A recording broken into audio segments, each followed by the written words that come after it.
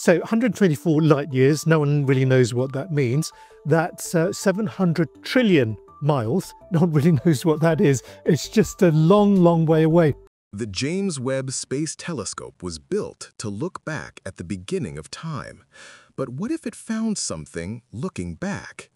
NASA scientists have issued a stark warning after the telescope detected an object that seems to defy all known laws of physics. It behaves as if it's from a mirror universe where time runs backward. In this video, we'll reveal what this jaw-dropping object is, why it has top scientists genuinely concerned, and how it could be the first concrete evidence of a parallel cosmos. Let's start with the hard numbers, the raw data that truly blew minds. Last April, Webb stared at a blank patch of sky for 22 grueling hours. The infrared spectrum came back carrying a single emission line at 1.87 micrometers. And here's the kicker: no match for any known atom, ion, or molecule in our universe. Redshift math says the source sits a staggering 13.2 billion light-years away. But the amplitude is 20 times brighter than a galaxy that early has any right to be. NASA's first check: instrument glitch. Second check: cosmic ray strike. Third check: still there, unwavering. That's when the serious warning flag went up the chain. If the flex is real, this object pumps out 3 × 10 to the 45 ergs per second, more energy than 10,000 Milky Ways combined. Nothing in lambda CDM physics can build that much mass that fast. So the team tabled a working nickname, Object X, because honestly, what else do you call something that breaks all the rules? Now let's really stretch our imaginations. Imagine a universe where entropy flips. Eggs unscramble, black holes spit out stars, and the Big Bang is a big crunch. In 1967, Soviet theorist Sakharov wrote that such a sector would still satisfy Einstein's equations if every particle carried opposite CPT charge. Fast forward, when Webb's incredibly precise spectrometers fed Object X into the standard model, the chi-squared fit landed at a dismal 0.03. Statistical speak for, no way this stuff is ours. But here's the kicker. Flip the CPT sign and the fit jumps to an astonishing 0.91, practically a bullseye. Translation: the photons we see might be subtly leaking through a junction between two sectors of spacetime. If so, we're catching reflected light from a cosmos running in reverse. Parallel universe talk sounds like fun sci-fi until you remember the terrifying concept of vacuum decay. If two sectors with different vacuum states touch, the lower energy side can nucleate a bubble that expands at light speed, fundamentally rewriting physics as it goes.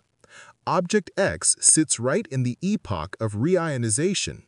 Any signal that unbelievably bright could pump enough ultraviolet into the intergalactic medium to shift the vacuum stability curve. The chilling translation? A cosmic phase swap that would outrun any warning. That's precisely why the internal memo, signed by the principal science team, carries the chilling phrase, observational moratorium. Roughly, don't point more mirrors there until we model collapse rates.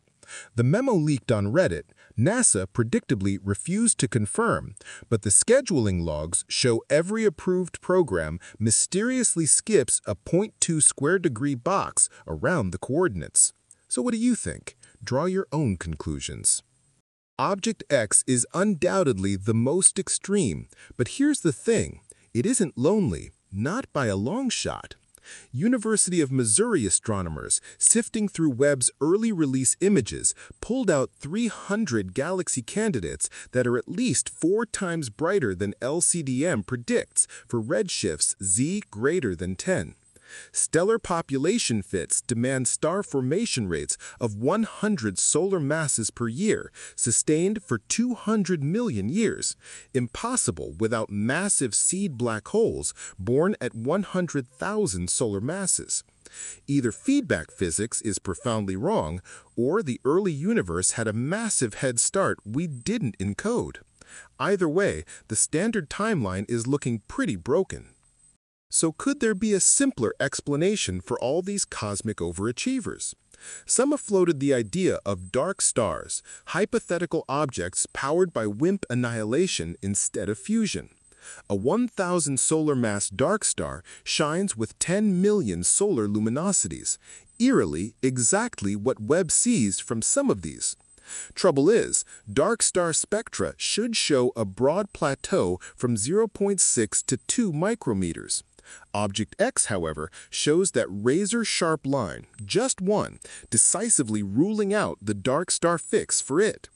That throws us back to the mirror universe hypothesis, because CPT reversed hydrogen would emit precisely that lone 1.87 micrometer line when viewed from our side of the junction. It's almost too perfect, isn't it? So this begs the ultimate mind-blowing question. Could we ever actually visit this other sector? Short answer, you already have, every time an antineutrino zips harmlessly through your coffee. CPT partners exchange virtual particles constantly. Most are too faint to notice. What Webb might have found is a macroscopic tunnel where the exchange becomes coherent. The math gets incredibly hairy here, but junction stability scales with mass. Park about a Jupiter mass of ordinary matter on the fringe, and space-time could pin the gateway open. We lack the engineering, but a Kardashev 2 civilization could feed a small star into the rim, making a permanent door. Whether that's brilliant or utterly terrifying depends on which vacuum state is lower. Talk about a cosmic gamble. Ask an astrophysicist in private, and you get a weary shrug, maybe a wry smile. Webb is the fire hose, theory is the straw. Officially, everyone cites tension with models. Off-camera, two distinct camps form.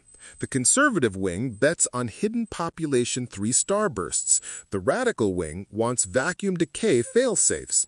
One Caltech theorist joked, if Object X is a mirage, I'll eat my laptop. If it's real, I'll eat my grad students, because they'll be out of a job. Gallows humor aside, grant proposals on alternate universe physics have absolutely tripled in the past year, so funding panels are definitely paying attention either way. Are you finding this cosmic mystery as mind-blowing as I am? If you're hooked on these jaw-dropping discoveries, then do yourself a favor. Hit that subscribe button and ring the notification bell. You absolutely don't want to miss it when NASA inevitably releases the next data dump. When the paper drops, the window between archive and headline is about 6 hours. Blink and you'll miss it. Comment below. Do you think Object X is a new class of object or our first peek into a cosmic mirror? I'm personally replying to the most thoughtful takes. Now, if you're anything like me, you might be thinking, okay, this is wild. Can I actually see this for myself? And the answer, my friends, is a resounding yes. All the raw files sit on MAST, the incredible Barbara Mikulski archive. Search program ID 1535, filter on NIR Cam Module B, and pull the 2D ramps taken April 12 through 13. Calibrate with the official pipeline, then run a simple median stack. The anomaly sits at RA 3H14M 15S, deck minus 27 degrees, 48 minutes, 22 seconds. You'll see a faint 24 magnitude smudge. Drop a 1 arcsecond aperture, and boom! That razor-sharp 1.87 micrometer line pops a staggering 5.2 sigma above continuum. Congratulations! You've just personally repeated the discovery that launched 1,000 sleepless nights in Pasadena. How cool is that? So if this mirror sector, this reverse time universe, truly exists, what does that mean for our universe? The chilling implication is that vacuum decay could theoretically already be propagating. Light speed means no warning flash. One instant, Andromeda glitters, the next, every proton in your body fundamentally rearranges. Comfort factor? Decay probability per unit volume is 10 to the 45 per cubic gigaparsec per year. Odds of 1 in 10 to the 100, you'll personally witness it. Still, Object X provides the first tantalizing evidence that these cosmic junctions can occur, nudging those odds from never to possible. For cosmology, that's like learning your house has termites. Maybe nothing happens, maybe everything does. It's an unsettling thought, isn't it? So what happens next in this unfolding cosmic drama? Webb's Cycle 3 proposal list shows a rather intriguing, somewhat covert program titled Constraints on Exotic Continua. Translation: more deep exposures, more intense scrutiny around that blank square. Meanwhile, CERN is fast-tracking an experiment to search for CPT-reversed collisions in the LCHB data. If either finds corroboration, if the pieces start to truly fit together, expect a joint NASA-CERN press conference by late 2026.